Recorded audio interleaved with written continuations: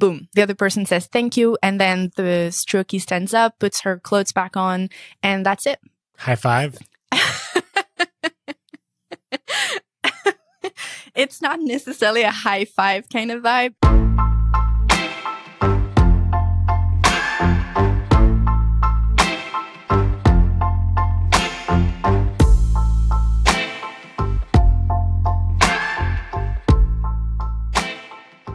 Hey, lovebirds. Today we're going to be a little bit more playful as we dive into orgasmic meditation. What the heck is this practice?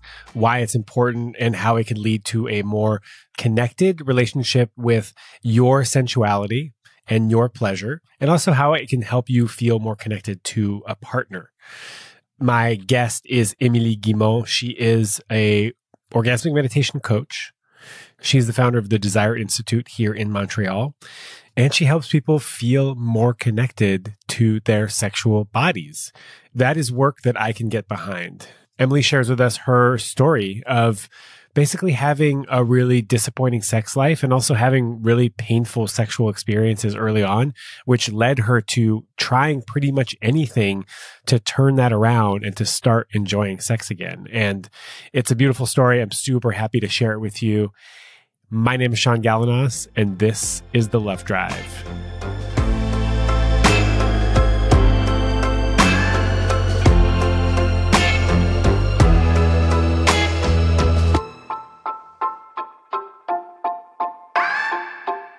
Okay, I'm ready. Are you ready? Let's do it. Okay. Could you please introduce yourself? Sure. My name is Emilie Guimond-Bélanger, and I live in Montreal, and I teach about orgasmic meditation and the art of sex. Amazing. Can you tell me what the heck is orgasmic meditation? Yeah, that's a really good question. It's a partnered practice. So it's a practice you do with someone else. So during 15 minutes, a person, which can be someone of any gender, strokes the upper left-hand quadrant of a woman's clitoris. And during that practice of 15 minutes, the only goal is to feel sensations for both people in their body. That sounds very simple. It is very simple. It's a structured practice, so it has steps that are always the same. So it is even, I want to say, simple for the people who practice it. It is not necessarily an easy practice because having that much presence, attention, and awareness to how we're feeling in connection with someone else is, I want to say, the whole challenge of this.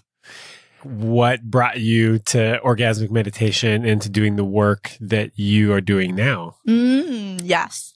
I had a terrible sex life. I want to say for the first 10 years of my life. And terrible is probably like a really awful way to like say it, but it was my experience that so much more was possible, and I just did not know how to have access to it. So I was feeling very, like my body felt very, like, I want to say contracted. Like I could not feel a whole lot. I could not necessarily know what I wanted either. Even though I had absolutely wonderful partners and lovers that were really sweet. But I just felt like I just did not know how to unlock that thing inside of my body, inside of myself. Like it felt like very constraining. I could not have access to having an orgasm. I actually did not even know what that would feel like. And so I was feeling like, oh my God, like what's wrong with me? Like what's wrong? What am I doing wrong? Or what is the thing that is going to like open it all up at some point? And I was looking for that. So I tried a lot of different things. I tried the Kegel exercises. I read so many books. I, watched too many, TED Talks and things that was like, what is the answer? Like, what is the thing that's going to have it be that I'm going to have a sex life that I feel super enthusiastic about?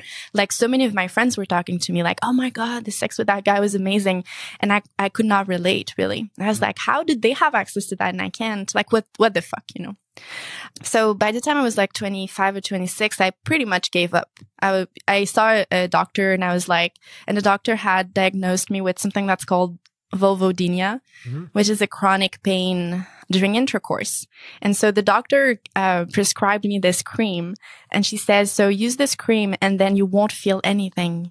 You'll be able to have intercourse and it won't be painful. Perfect. I can't think of something more pleasant than being completely numb. And I was like, no, like, this is insane. Like, this is not how I want my sex life to be. Like, that's awful. I just felt like I had hit bottom. Like, I cried so much after that medical appointment because I was like, I've tried everything and I just don't know what is gonna change or what's gonna make it change. So I gave up really having better sex. I just kind of thought that maybe it was just not going to work for me.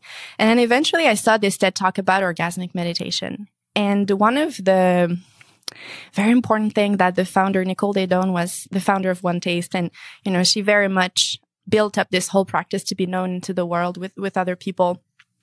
And one of the things that she was saying was that with this practice, the idea of a woman being frigid or anorgasmic was falling off the window and it would be replaced by an entire journey of discovering what her body felt like and what her pleasure felt like. And then I was like, that's what I want. Like, I don't want to be feeling like I'm broken and I need to be fixed because I don't find any fix anywhere anyways. But I'm absolutely down for a journey of discovering, like, what does my body want? And what does my body feel like? And, like, what would that look like if this pleasure was going to start to, like, open up? Amazing. I want to highlight how important I think it is for people to explore their sexuality in a narrative that is non-traditional. Yeah. And this feels non-traditional, right? Because it's not just make out, oral sex, penetration, man climaxes, woman doesn't, sex is over. Right? This is a practice that is geared towards creating awareness and increasing sensitivity in how you feel sensations.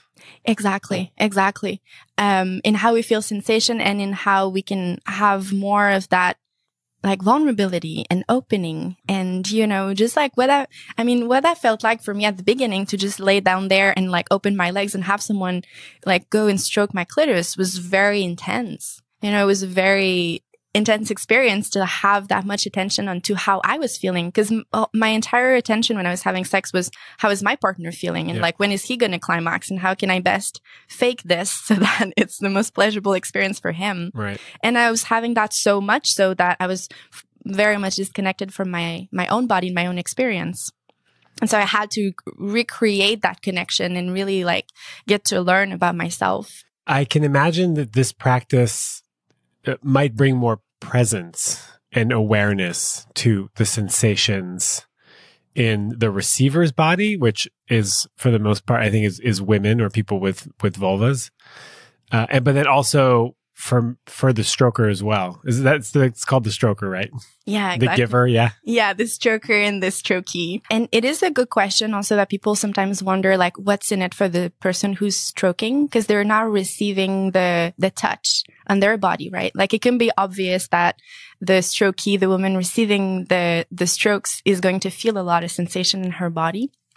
And really what we're doing here is we are creating a container in which, because both people are focusing all their attention on feeling, they will, with practice and experience, be able to experience the same sensations together at the same time. So that there is no separation, I want to say, between their two bodies, but that there is more and more connection. So when you're stroking, you can actually feel like, oh, there is this electricity in my lower back, or there is this warmth in my chest. So you can know also in a certain way the kind of experience she's also having.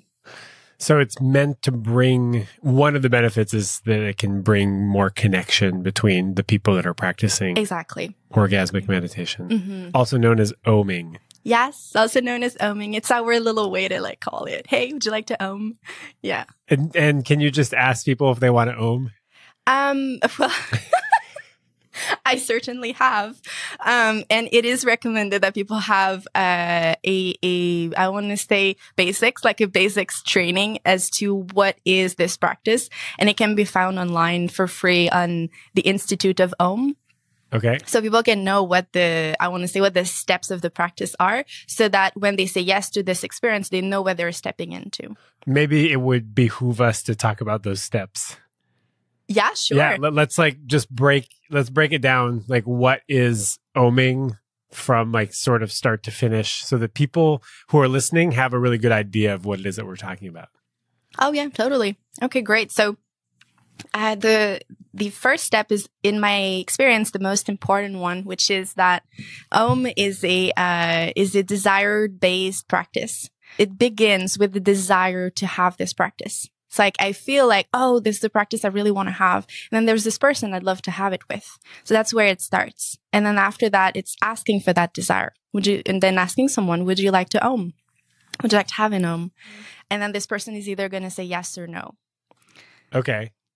Oh, when I meant the steps, I meant like the steps of orgasmic meditation. Yeah. Oh, okay. Sorry, we're going there. We are. Okay. You were just giving me... You were giving me space to respond. Yeah. And also because this can be a very powerful tool to transforming our relationship to our desires in the rest of life. So if in this practice we can have the vulnerability and the courage to ask someone for this practice, we can also find the vulnerability and courage to ask for other desires in our life. So this is one of the things that it allows us to practice in that first step. It's like when I go to the cuddle parties and I practice asking for certain types of touch. Yeah, very similar to that. And also practice getting people saying no. Yeah, exactly. The experience of receiving a yes and receiving a no, and still having gratitude for the person for simply answering and being there to receive your request. Cool. So there's always a way that we say thank you, whether the person says yes or no. Yeah, I usually say thanks for letting me know. Yeah, that's great. That's great. But it is a way to let the person experience like, oh, thank you for receiving my request. And then I appreciate your answer, whether it's a yes or a no. Right. Yeah. Which can be hard for people to do. Yeah. And I've received a lot of no's, particularly at the beginning of my practice, mostly because people were like, I want to say, like at the very beginning of the Montreal Om community, I was talking about orgasmic meditation to a lot of people. And there was a lot of people who were like, oh, actually, no, that's not my thing. Like, I'm not necessarily interested into that. And I was feeling so sad inside my heart because I was so wanting to find partners to have this practice with. But it was a very, very good practice for me to like feel the rightness of this thing that I really wanted and how much I wanted it and to keep going no matter what the responses were. It was a very, I want to say, very profound experience, profound training that I'm grateful I had. That's interesting. I used to give, or I still do give free love advice. And oftentimes when it's nice out, I'll go out with one of these signs and I'll sit out in public and I'll just wait for people to come and sit with me. And before I used to solicit it more, I would be like, hey, do you want some free love advice? And people were like, no, thank you. I'm good. And it can be incredibly challenging to just be told no over and over and over again.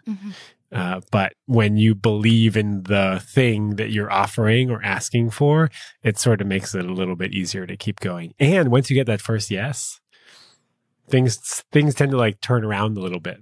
Yeah, exactly. Because then your brain knows that it is possible. But before that, it's just kind of like working with the belief that it is possible. So, but now we have a thriving community of Om practitioners in Montreal. It's been almost 5 years that I do this practice now. So things are very different now. And asking for Oms is, I want to say, a lot easier. But I just get to enjoy. You get to enjoy? Like, I get to enjoy the fact that there's so many people that are trained in this practice now. The beginnings were much more like, getting something started. So that's really where it starts. And it is sometimes challenging to ask someone for this practice because it is vulnerable. Yeah. But once they agree, they'll set a time, say like on Thursday at 5 p.m. at my place or at your place. People will like organize the logistics of where that's going to happen.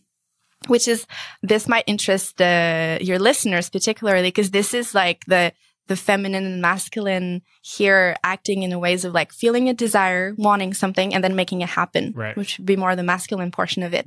So we start with that particular dynamic before even we've started the practice of Cool.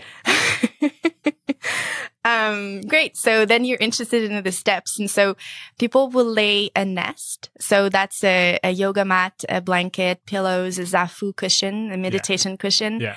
And so they lay a particular space for the practice because we want to separate it from sex. Like it is a practice of connection, of sensations, of that is feeling based and is intimate, but it is not sex. Like that's super important to just make sure that that is very clear.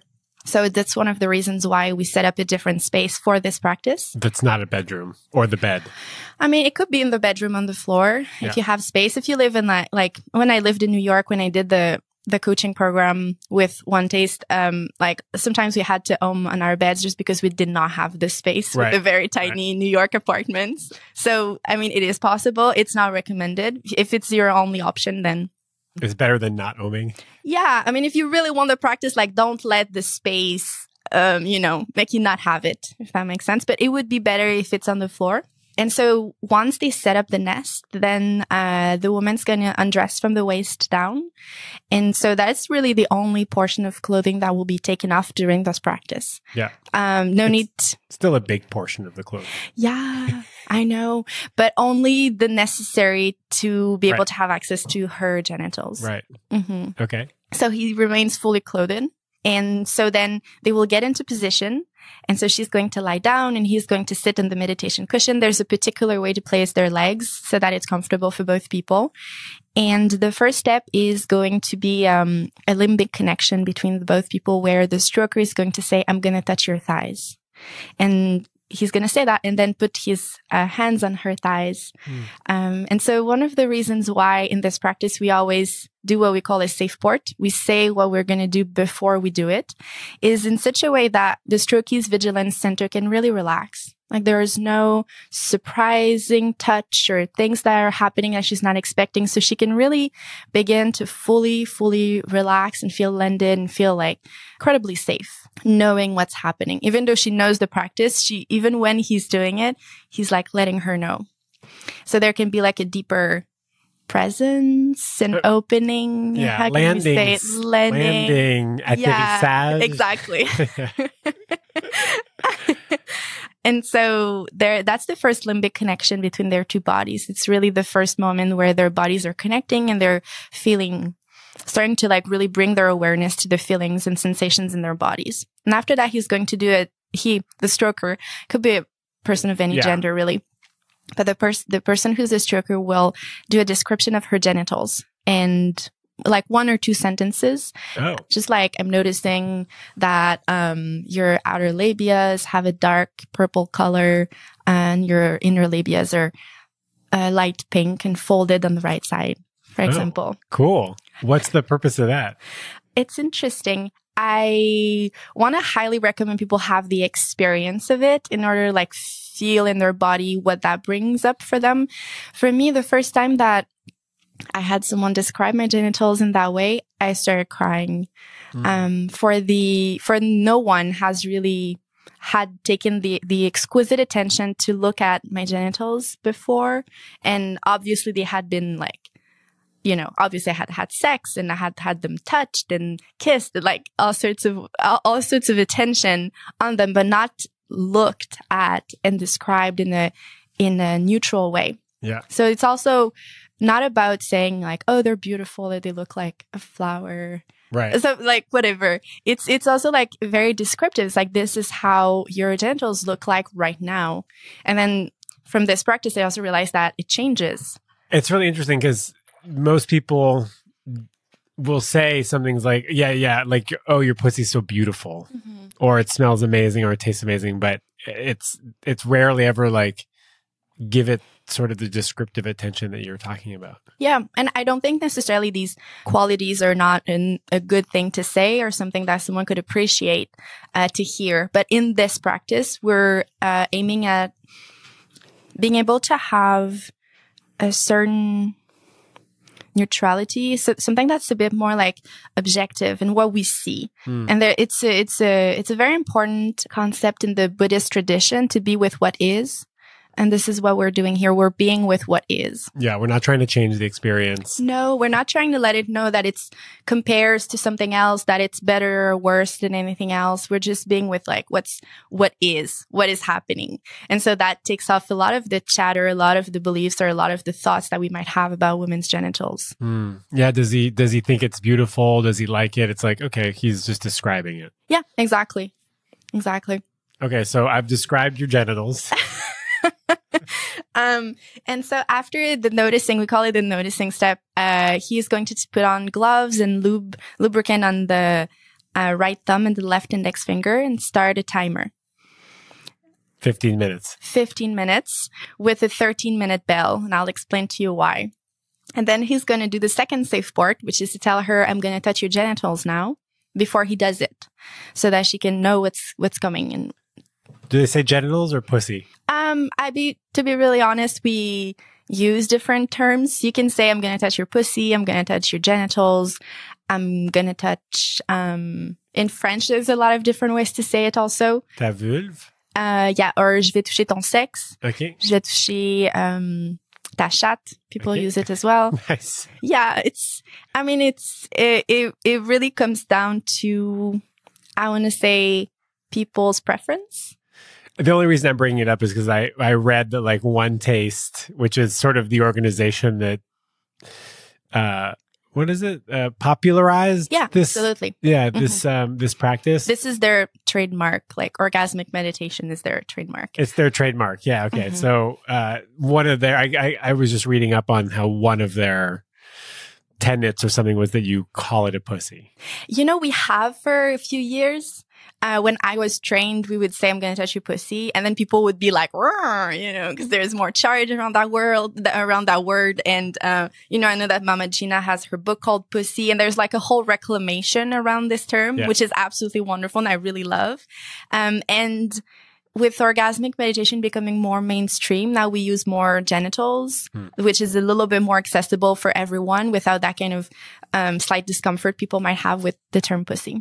But yeah, and the reason why they called it, like they wanted you to call it pussy, is because it was charged, and it would bring like a specific type of energy to the practice. It brings a certain kind of electricity to it. Yeah. It's like, ooh. Exciting. Yeah. Oh my God. Pussy.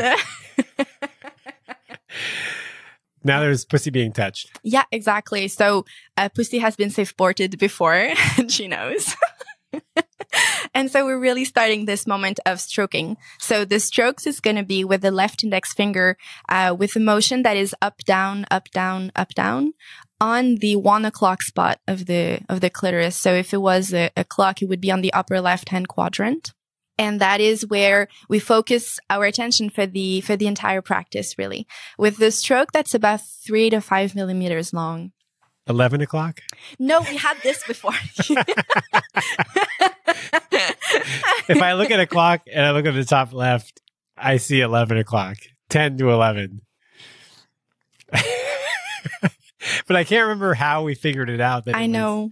Oh, it was because of the position. It's because of the position. Because the stroker's is sitting to the left of, or to the person's right. Yeah, exactly. He's sitting on her right. And so it will be my upper left, actually, from my own body's perspective. 1 o'clock. 1 o'clock. Okay. Yeah. And yeah, I remember what I said to you after, because then you were like arguing, and he actually, I'm going to tell you guys this, he pulled a paper and then he was trying to like mansplain me how I was wrong. And this is my works practice. I've been doing this before. He's like, no, it's the 11 o'clock spot. I'm going to cut all this out, obviously. But so really the clitoris has 10 different spots of sensations that are incredibly different. And so when you learn how to really aim your attention and focus on stroking only like one spot at a time, then you can really realize how, I want to say, the depth of variety of sensations that are available on the clitoris. And so when you with this practice really learn to like focus on one spot at a time, then there is like a lot more that's available than just thinking that the clitoris is like a one sensation spot that you just kind of rob. Yeah.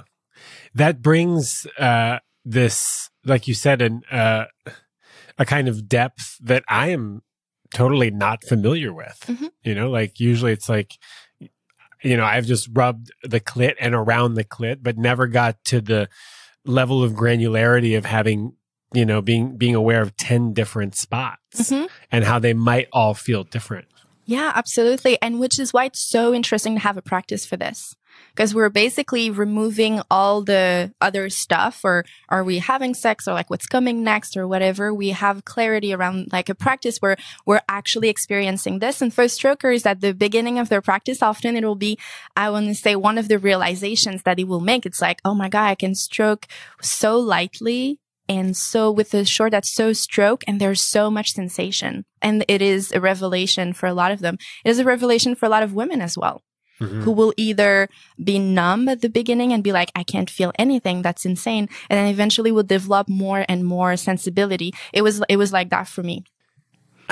The thing that's coming up for me right now is that I did an interview with Solomon Kruger about cuddle parties, and I got a bunch of messages from women that were saying sort of like, hey, I think these parties are probably just an opportunity for some creepy dudes to catch a feel. Or to cop a feel, And now I'm just thinking of, we're talking about this practice that most people have never done, that I have never done. And I have like some experience in exploring like non-traditional. And you have lived in San Francisco. And I lived in San Francisco. Yeah. I don't have any reason for not have explored this before, other than the fact that I was sort of under the impression that One Taste was a bit of a cult. And we can talk about that, just not right now. How do you find partners? I just imagine that there are women out there that this sounds great to them, but going from where they are to finding a partner that they don't know, to taking their pants off and to being vulnerable with sort of a stranger, maybe, that seems incredibly challenging and sort of like a big gap. Yeah, because definitely you should not go about it this way. This practice really is for people to have this practice with. I need to know the person, like them, and trust them. So this is not just about finding anyone out there in the world and like, let's try this. So there needs to be like solid trust between the two people and clarity around the fact that we are agreeing to this particular practice, so that when the timer goes off at 15 minutes, like he does remove his hands, take off his gloves, and like the practice is done. You know what I mean? So the person who's also stroker needs to uphold the container of the practice. Right. Both people uphold the container, but both people need to agree to that.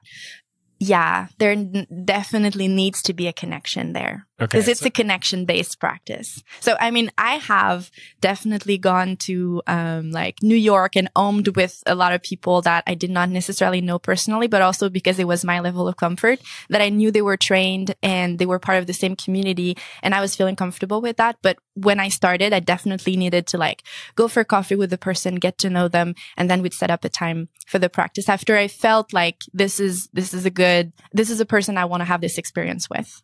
And I think that is fairly common of any new activity in a new community. When you're new to it, you're going to be a little bit more hesitant. You're going to like take more time to get to know people. Mm-hmm. And then when you've been in it for a while, like if you are going to a bunch of sex parties, after a while, yeah, you get in there, you rip your clothes off, and you've got a better idea of, the types of people that are there, and you have a better instinct on who you want to connect with. Yeah, absolutely. Absolutely. Which is why there's a community for this. Like we have groups of people who are practitioners of orgasmic meditation that are connected together, really in any cities where this practice is alive and active. How do we find them? Oh, well, people can contact me directly to be added to the Montreal Home community. If they live anywhere else in the world, there are communities like in so many places in the United States. I mean, I guess you could find them on Facebook. You could find them online. You would type in like orgasmic meditation in the name of your city. Well, that's a good question, because I'm actually wondering how other places work now that there's no more in-person courses. There's only the practice that's taught online. Right. So how do we find? I don't know. Okay. Well, I know from Montreal. Yeah. If you just come to Montreal, and you'll be set up. I will do some research. We will do some research, and I will figure it out. Because the idea also is that it's a very close groups for practitioners, but there needs to be like an entry point for each city. Yeah. Yeah. Like a 5 à 7 or a cocktail happy hour. We do brunch actually every month. Oh, good. Yeah, brunch. Yeah. That's sort of like the BDSM kink community has a munch, if I'm not mistaken. Is that right? Yeah. I think it's a sort of a potluck. I also don't know. I'm not well versed in that community either. Okay, so we'll figure it out. We'll figure out the entry point for how to get into this practice.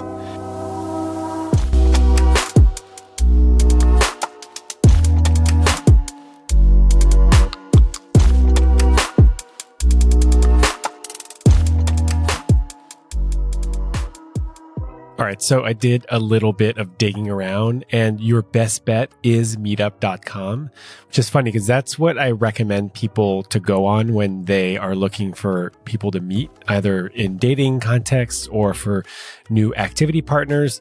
So it turns out meetup.com has the best selection of groups that are doing orgasmic meditation events and or tantra stuff. And I know those are two different, but sometimes they kind of get clumped together.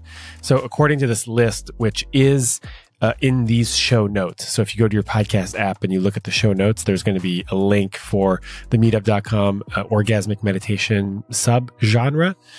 The cities and areas with the largest orgasmic meditation groups are Denver, Boston, Sydney, Melbourne, Paris, Silicon Valley, LA, and Berlin, and then Montreal. Those are the top 10, but there's more. There's actually 39 groups. So that's your best bet. Also, typing in orgasmic meditation plus your city or your state or your country in your search engine of choice might also bring up some results. It'll also bring up like all of the negative press that One Taste has ever gotten about the fact that it's like kind of a cult and they were sort of a high pressured sales organization. All that stuff comes up as well. So if you're curious about orgasmic meditation, that's going to give you a whole lot of info. We are continuing our conversation with Emilie Guimond about orgasmic meditation and the art of sex.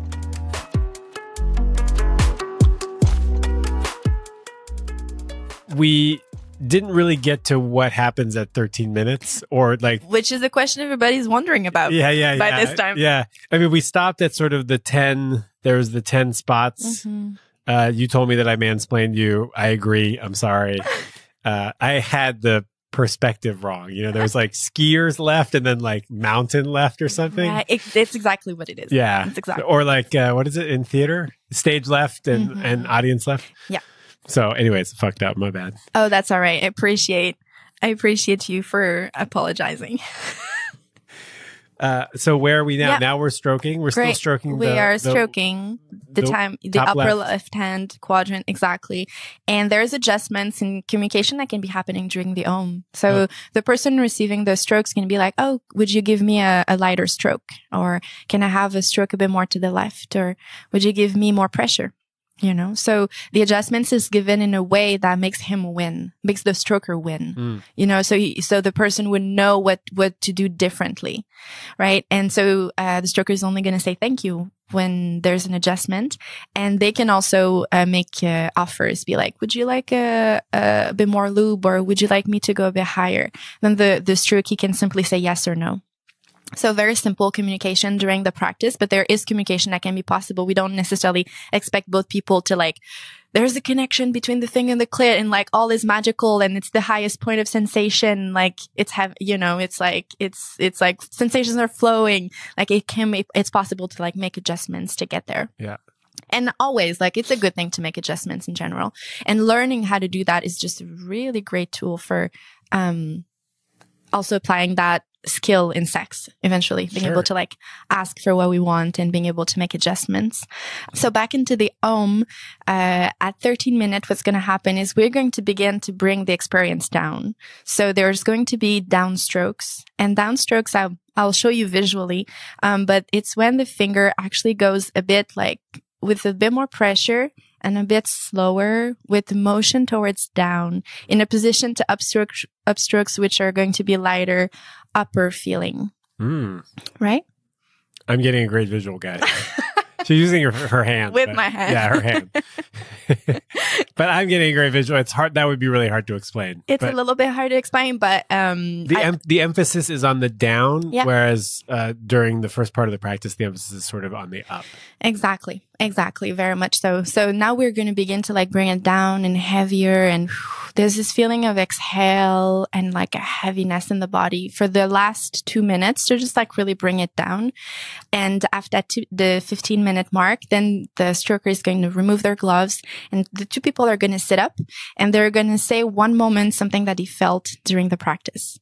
So there was a moment I felt a light opening in my chest, for example, or there was a moment where I felt like my eyes were coming out of my head, you know, anything like that. That's again neutral. It's not like it was amazing or it was sensational. Like we don't want to be general, or we don't want to lose it into abstraction. We actually just really want to say like, there was a moment I felt electricity at the tip of my finger. Boom. Yeah, done. Boom. Exactly. The other person says thank you, and then they're going to wrap up the nest. The strokey stands up, puts her clothes back on, and that's it.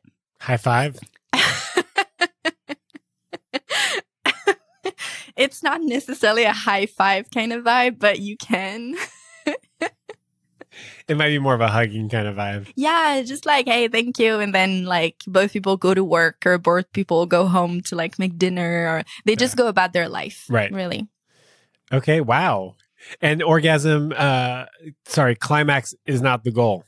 Climax is not the goal, though it might happen, but it's not like we're definitely in a goal-less practice. So there's nothing that we want to make happen or that we want to produce happening. Both people really surrender to feeling sensations in their body during this practice and having their full conscious like presence and awareness to that only. Amazing. And I keep hearing about this thing called sort of the difference between a climax and an orgasm state, and oming is designed to bring women to an orgasm state. Yeah, exactly. Absolutely. So we have such a, I want to say, generalized idea that climax is like this rising of sensation that has this one explosion of intensity, and then there's like some sort of a coming down. Would that be fair to say it's traditionally a bit more body-based and like on the masculine side? Yeah, it's goal-oriented, and it's also very limiting. Yeah, that's what I want to say. It's kind of like this idea that it should happen in a certain way. And so when we come to a practice like orgasmic meditation, we're going to be a lot more present with the peaks of sensations that are rising up and down, up and down. And that is what we are going to want to feel. We're not aiming to like go up, up, up, up, up, up, up, up, up until there's one moment of explosion. We're actually really riding the wave, because there's an up and there is a down. Yeah. And the up will feel more expanding, light, buzzing, and almost like your body's expanding towards the sky.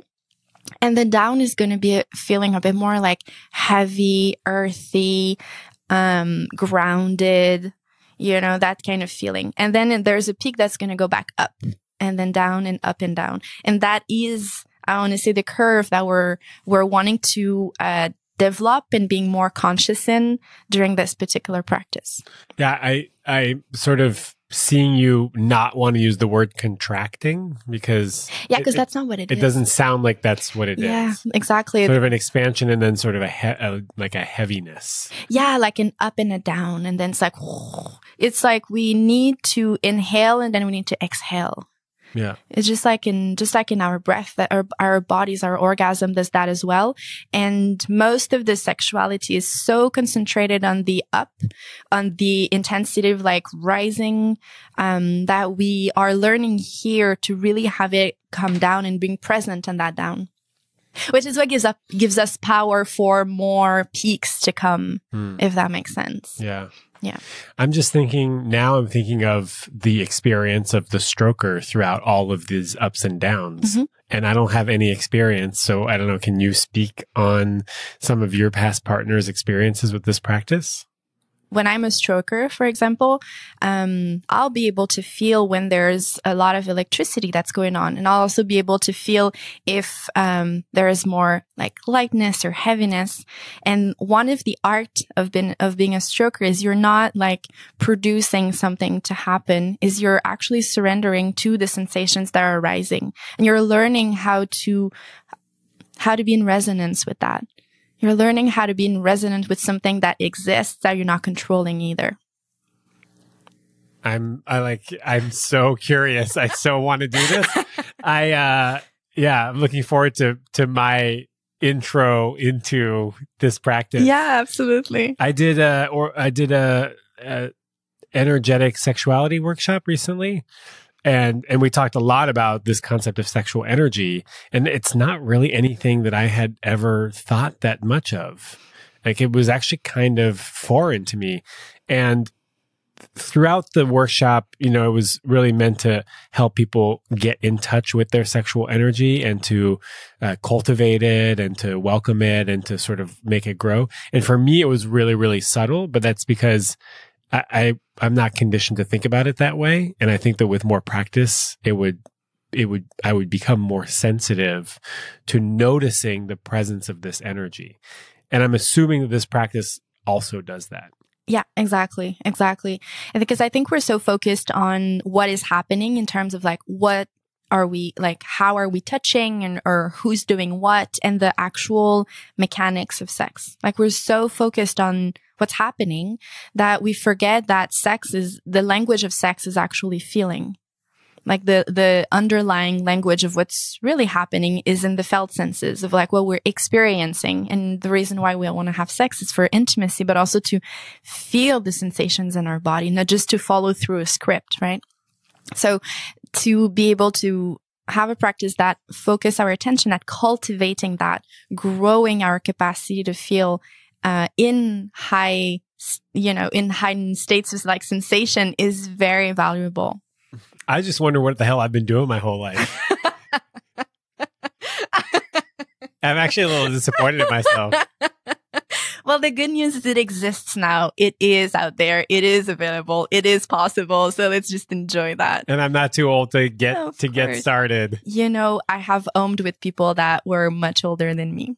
Mm-hmm. And some people that were just realizing this later on in life and were like, oh my God, this thing is actually available and possible, and started to develop that and just enjoy it. So wherever we are at in life, it's always a useful tool. And so also for people who are differently abled, then there is different positions that are possible to use to still have access to this practice. Okay. So people who are in wheelchair, for example, or women who are pregnant can still have the practice of Om just with a different position. So it is accessible. It is accessible. That's the point. Exactly. Really all you need is the finger, the clitoris, the willingness to go there. Okay. The finger, the clitoris, and the willingness to go there. Yeah. I feel like that's a bumper sticker for orgasmic meditation. It is the most powerful tool that I know so far, to experience expansion in the capacity to have a better sex life.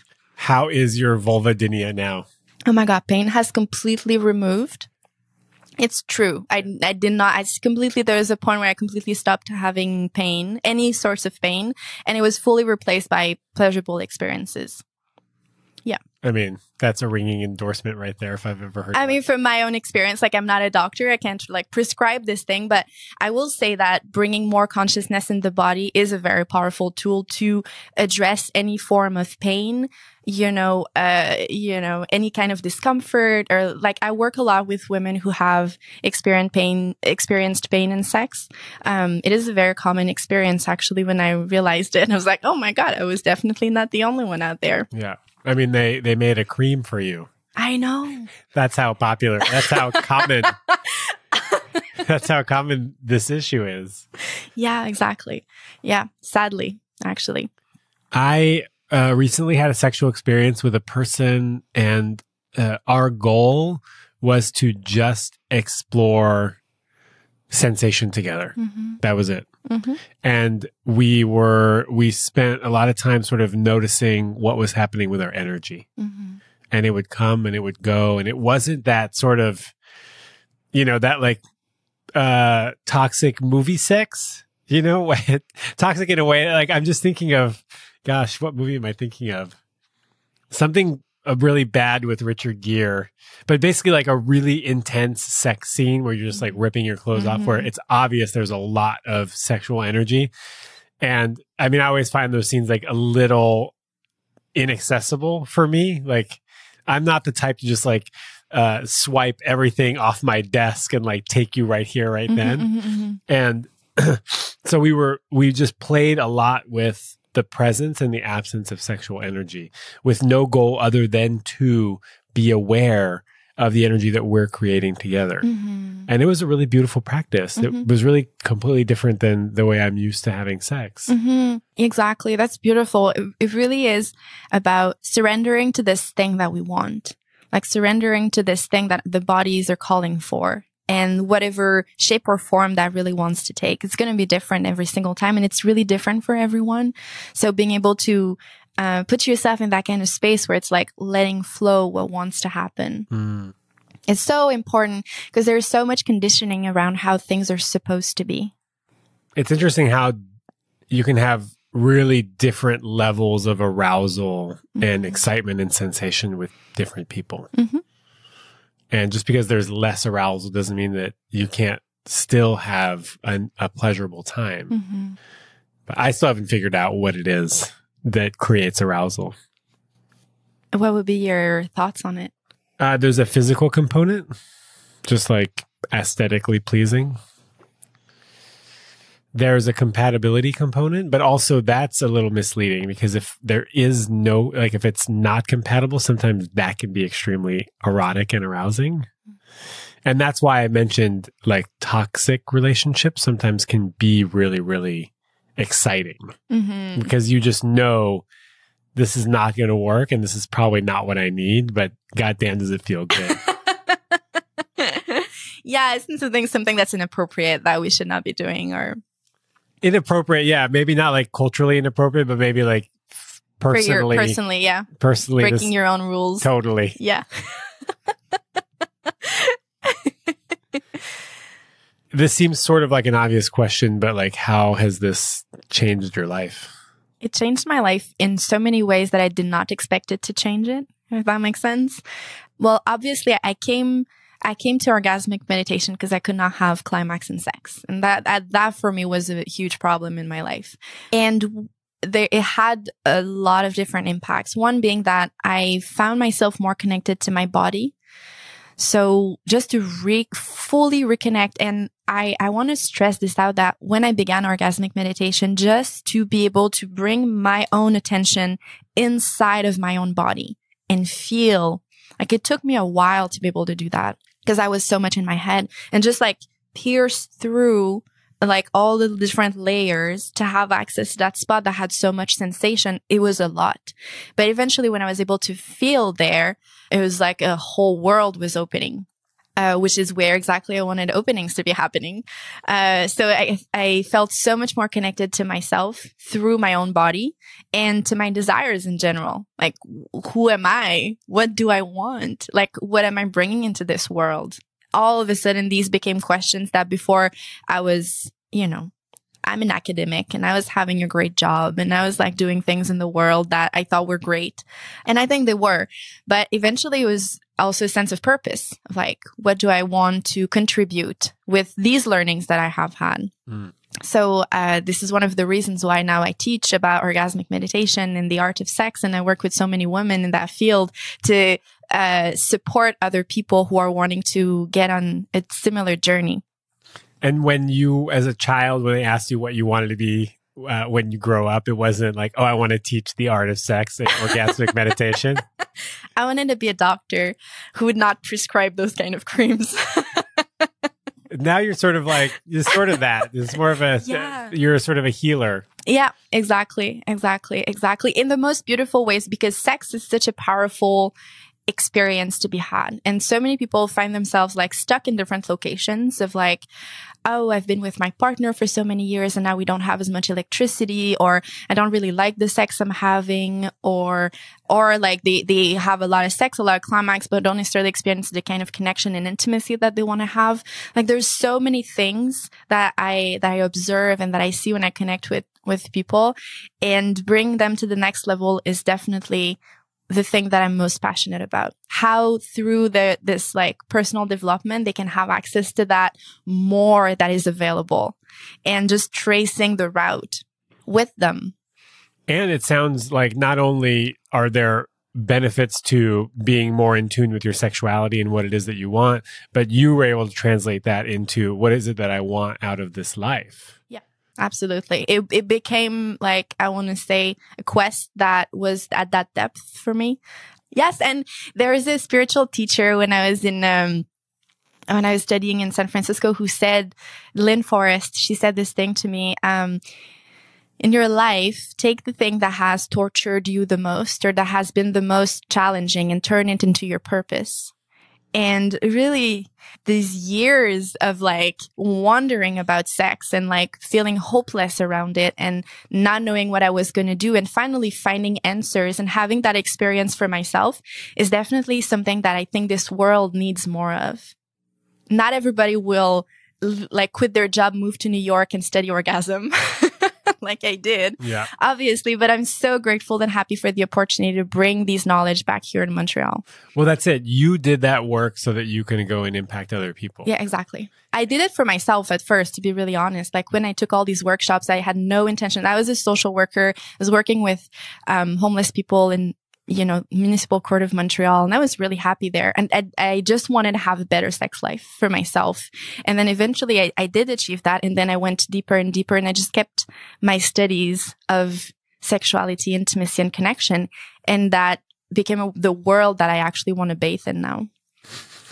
I'm glad you took those steps. Yeah, me too. And I'm just thinking of that Lynn Forrest, what she told you, and sort of applying that to my own life. Mm-hmm. The thing that's tortured me the most has been my love life and my quest for emotional intimacy, and here I am. Giving love advice in the park. Yeah. And having this podcast. Yeah. You're doing it. Yeah. Yes. 8 years single. There's some girlfriends here and there. But the beauty though is it never stops. The work we're teaching and the work we're doing, even for myself, I still know that there is more to a better sex life. Like there is more that I can learn, and I keep on learning. Like I'm still a student of this art. And hopefully I will always be really, I'm just a couple steps ahead, and I can, walk people through what I've been going through already. Yeah, you have the experience, mm-hmm. and you have some frameworks. Yeah. I was talking to a client yesterday, and I was coaching them, and the last thing we left on me saying, sometimes loving yourself means letting go of people who don't love you. Mm-hmm. And that was the thing that I needed to hear. Mm. Oh my God. Yeah, that's brilliant. That's beautiful. Yeah. And sad. Yeah. Sad. It's an interesting dynamic I find in coaching, that what I coach people on very often resonates with my own story in some sort of ways. Not necessarily the same circumstances, not necessarily the same facts or like the same environment, but that there is something that is going on for them that I can relate to. And it's a healing in both ways, in a certain way. What other, there are some other lines of work, but very few. Very few will actually give you as much as what you give. Yeah. Mm-hmm. Is there anything that we didn't talk about that we would be doing a disservice? Like, obviously we could just go on. If we go into the art of sex, like that's a series of podcasts. But, and apart from where we can find you and the work mm-hmm. that you're doing, is there something that we are missing when it comes to orgasmic meditation?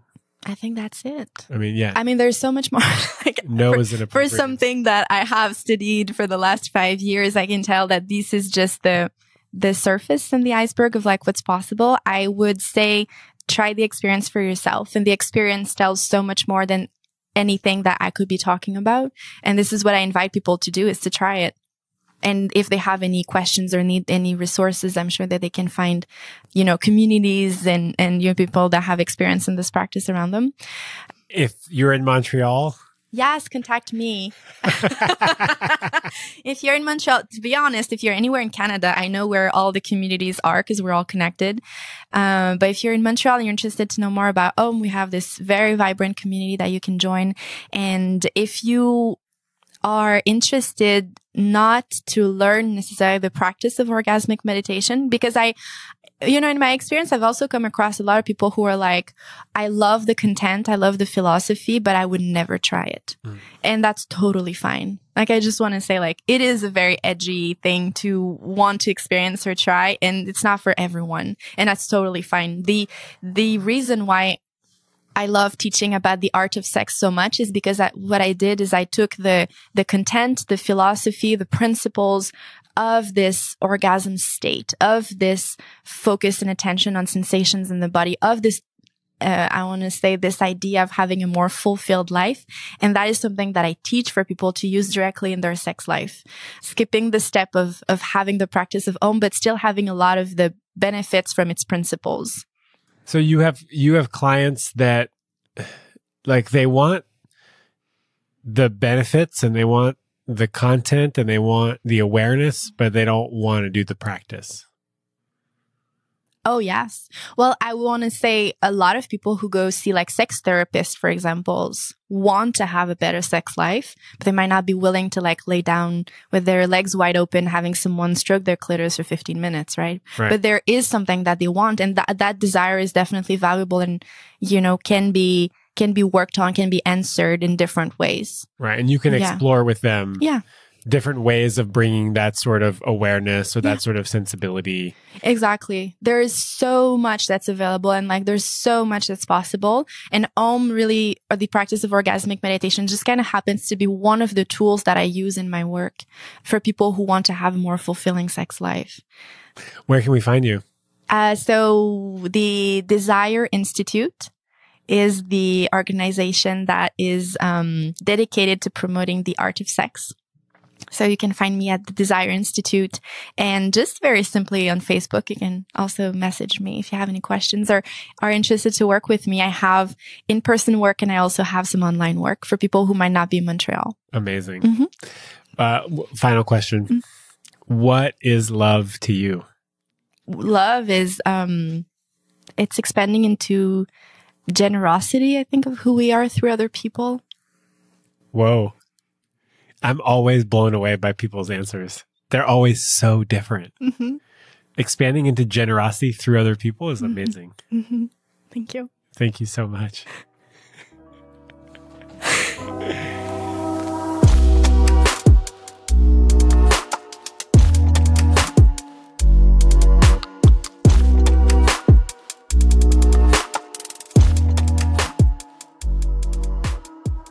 I want to thank you for spending another hour with me. I just want to recognize that I know that you're busy and that you have a full life and that your time is limited. And it really means a lot to me that you've chosen to spend some of it with me learning about this stuff. So thank you, thank you, thank you. You can find out more about me or The Love Drive, or get the show notes for this episode at thelovedrive.com, or you can join me on Instagram at The Love Drive. Every Friday, I give free love advice in the stories. And sit tight for people who want to support the podcast in some way. I am going to be setting up a Patreon. I'm not quite there yet, but I'm almost there. So sit tight. Thank you so much for joining me, and have a beautiful week.